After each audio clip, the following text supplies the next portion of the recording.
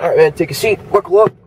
Ordinarily we'd start with orientation of the car here, but we got calls pending and we got to get to them. So, we're rolling. We're going to have to learn on the way.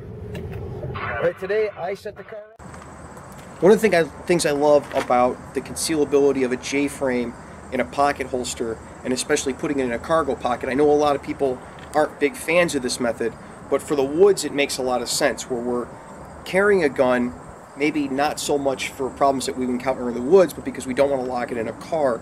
In the area I'm in, that's more of my concern, is I don't want to leave a gun in a car, and bringing it into the woods on a hike or on a camping trip also poses problems of losing it, banging it off of things, or it getting exposed to inclement weather. Well, if you throw it in a cargo pocket in a holster, we can button the pocket up, or if you have a pocket that has other ones that have Velcro on them, and you can Velcro it down, and it provides an awful lot of protection that I'm not worried about getting little stickers or bugs or lint or whatever else, you know, dirt from the trail. If I slip and fall, I don't worry about the gun getting messed up or getting dirt in it like I would if I had it on a hip holster and exposed.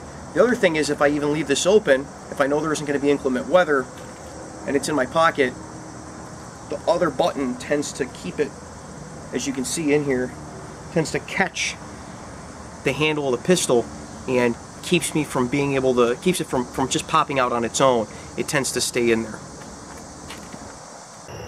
Well, if you like that video, go ahead and subscribe, because there's a whole lot more to come. As soon as I finish up these calls, go 10-8.